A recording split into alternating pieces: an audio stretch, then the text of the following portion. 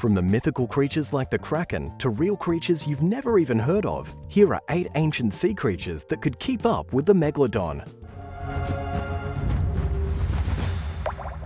8. Brigmophoceta. A clue to the Brigmophoceta's ferocity can be found in its name, which means biting sperm whale.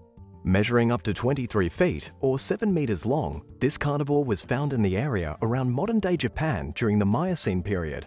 But some paleontologists believe some may have grown up to 40 feet or 12 meters long. Having teeth in both the upper and lower jaws probably helped the mid-sized whale hunt the fish, squid, and smaller whales they normally dined on. But just because they were big doesn't mean they were untouchable, which means even the mighty Megalodon may have had an advantage. Since both predators swam in the ocean at the same time, it's not too far-fetched that these massive animals would have had run-ins from time to time. And even though the Meg was a ferocious beast, Brigmophoceta had enough bulk to give these ancient sharks a run for their money. The Brigmophoceta would have been able to ram the Megalodon and any predator with its large head when defending itself. They are also believed to have used sonar to track and disorient prey the way modern sperm whales do. Also similar to modern whales, they lived in pods and may have hunted in packs, giving them another advantage over fish, giant squid, and even the Megalodon. 7. Nothosaurus. The Nothosaurus was a daunting marine reptile that prospered across the nearly 50 million years of the Triassic period. It was around 10 feet or 3 meters long, with webbed front and back feet, flexible knees and ankles, and a long neck and tapered body. It also had a mouthful of sharp, needle-like teeth. Anything this beast considered prey didn't stand a chance. Paleontologists speculate that because of its resemblance to modern-day seals, the Nothosaurus may have spent some of its time on land. It's a known fact that this vertebrate breathed air, as evidenced by the 2 nostrils on its snout. Without a doubt, it was a sleek swimmer, but it wasn't as well adapted to a full-time life at sea. If you were to compare them to any species alive today, they were probably more similar to modern-day alligators, with both front and back legs, flexible knees, and paddle feet that helped propel them through the water. The Nothosaurus is one of the most important marine reptiles in the fossil record. There are more than a dozen named species of this deep-sea predator. Fossilized remains of the Nothosaurus have been found all over the world, with fossil specimens discovered in Western Europe, Northern Africa, and Eastern Asia. There is also speculation that Nothosaurus, or a closely related genus of Nothosaur, was the distant ancestor of the giant plesiosaurs Liopleurodon and Cryptoclitus, which were an order of magnitude bigger and more dangerous. The creature is known to be the earliest sea-living reptilian hunter of the waters. 6. Thalassemedon. 100 million years ago, during the late Cretaceous period, a creature by the name of Thalassemedon swam in the ancient seas. Back then, the world was a very different place. It would be almost unrecognizable to us today. Towering plants had evolved and were spreading across the planet, and Thalassemedon swam among the giant aquatic blooms of algae and flowers. It was a medium-sized plesiosaur, a large marine reptile that had a long, flexible neck, small head, paddle-like flippers, and a broad, flat body. Interestingly, half the length of Thalassemedon can be attributed to their necks, which were made up of 62 vertebrae. Some also had a tail fluke, which was a type of fin that helped them to steer in the water. Thalassemedon once swam in the Western Interior Seaway, a sea that once divided North America into 2 parts. It had to battle against mosasaurs, a type of aquatic reptile, for existing fish stocks, as well as other apex predators such as the Tylosaurus, which was known to have hunted other marine reptiles. One interesting find in the remains of Thalassemedon are stomach stones, which paleontologists believe they used to help digest food. Stretching around 40 feet or 12 meters in length, scientists were puzzled as to why a marine animal would need such a long neck. Some theorize they swam at the surface, occasionally darting their heads underwater to catch fish. Others believe they may have used their long neck to cast a sweeping movement to catch their food. But most agree the plesiosaur's neck wasn't actually that flexible. So why did they evolve to have such long necks? Could it be simply that it allowed them to get close to a school of fish high above, without the unsuspecting fish realizing a very tall dinosaur was standing beneath them? Instead of studying only their physical attributes, scientists have had better luck when analyzing gut contents of specimens, with fish and octopus, as well as bottom dwellers like clams and crustaceans found in the stomach contents. It's clear Thalassemedon had a varied diet, and their distinctive look only tells part of the story of this long-necked predator. Number 5. Cedotherium. Cedotherium represents one of the earliest members of the Mystaceti, which are more commonly known as baleen whales. The very first whales were actually predators that had sharp-pointed teeth for catching and killing their unfortunate prey. Later whales like Cedotherium diversified to take advantage of an alternative food source and developed baleen to strain small organisms out of the water. Although small, these organisms would have been caught in such quantities that they would have provided ample sustenance for such a large creature.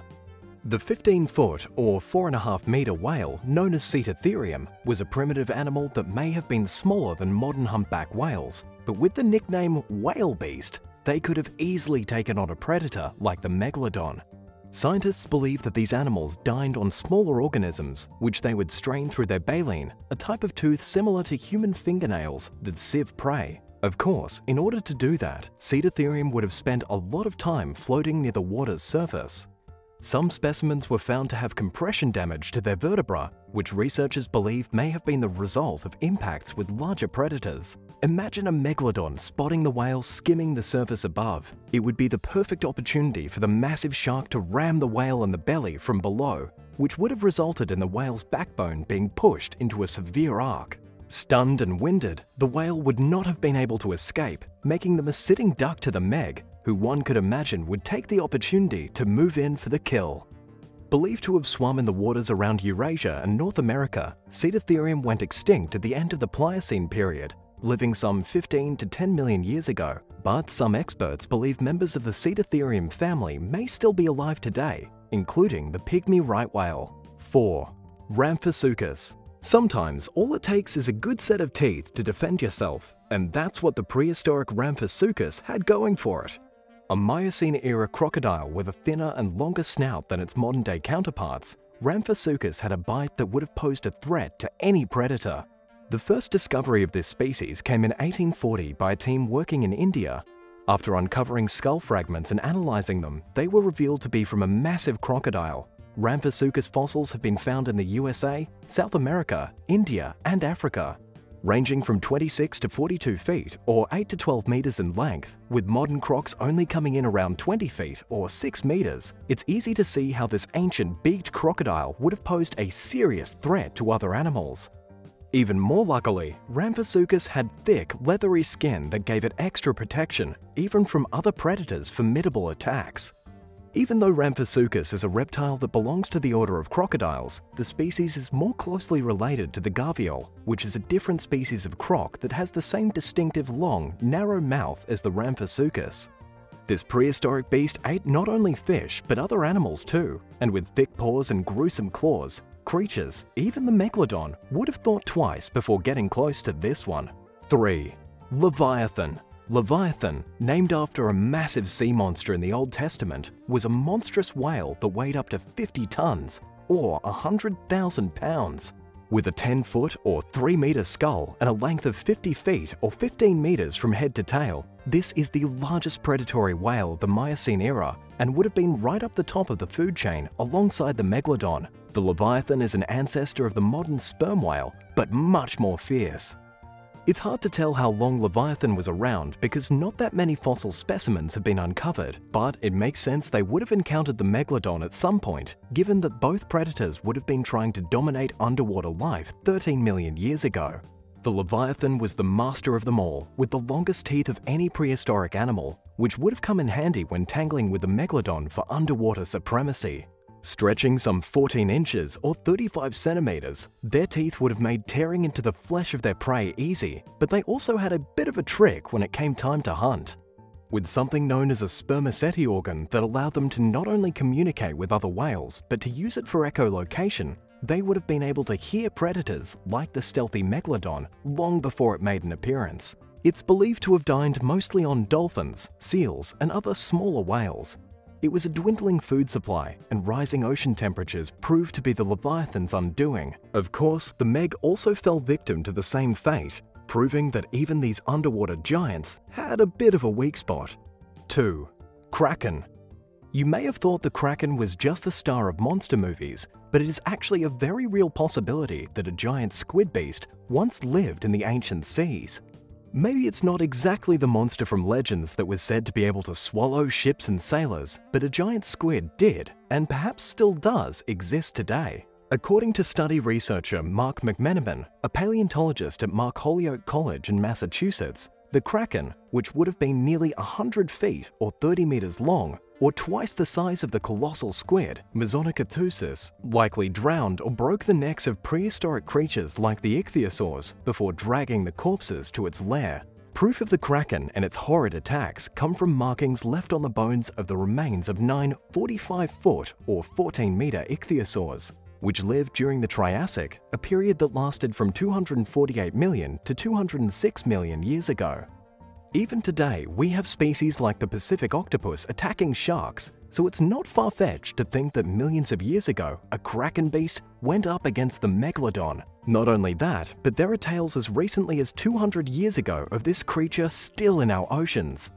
There are stories about unlucky sailors who mistake the beast for an island and try and land on it. These seagoers would then be dragged down to the bottom of the ocean. 1. Dunkleosteus. The extinct Dunkleosteus genus encompasses 10 species of armored fish that constitute some of the largest creatures of their type that ever existed in the Devonian era. The biggest among them measuring up to 28.8 feet or 8.79 meters long and weighing as much as 4.4 tons or 4 metric tons. They lived around 380 million years ago, long before the Megalodon emerged around 20 million years ago.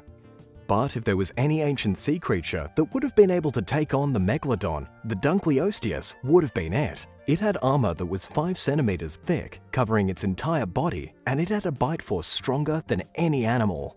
If any animal ever stood a chance against the Megalodon, it would be the Dunkleosteus. With its armored exterior made up of giant bone plates on its head and jaw, this prehistoric creature was most likely the largest fish in the Devonian era. First discovered by an amateur paleontologist in 1867 along the Lake Erie cliffs at the town of Sheffield Lake, the specimen came in at a whopping 1,000 pounds or 450 kilos. A toothless fish, they more than made up for this trait by using their armored jaw plates when tangling with both predator and prey. The plates were sculpted into fangs with long slicing edges that would grind up against each other and even sharpen themselves. And their 26 feet or 8 meters of tank-like exterior not only protected them from attacks, but allowed them to eat any animal it wanted. As researchers continued to study the ancient fish, they also discovered their jaws had the ability to open and close so fast that they created a type of suction that allowed them to pull in their prey. Sadly, 2 mass extinction events eventually took down Dunkleosteus, wiping out marine and land animals, destroying their ecosystems, and causing not just Dunkleosteus, but up to 80% of all species on Earth to go extinct. Thanks for watching. What do you think of these ancient sea creatures? Would you like to know more about any of them? Let me know in the comments below, and don't forget to subscribe if you haven't already.